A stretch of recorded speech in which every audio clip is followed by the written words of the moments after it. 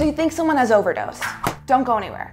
First thing you want to do is call 911. Second, whip out your naloxone. Naloxone is a medicine that reverses opiate and opioid overdoses.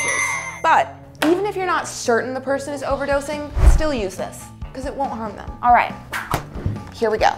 Open up your package and take out your naloxone. You want to hold it like this with your thumb on the button. Then put it into the person's nostril and push on the button. And if nothing happens within 5 minutes, take out another Narcan and repeat the process. And make sure to stay with the person until the paramedics arrive. There's still a chance that they could go back into overdosing. And there it is. Easy as that. No one else has to die.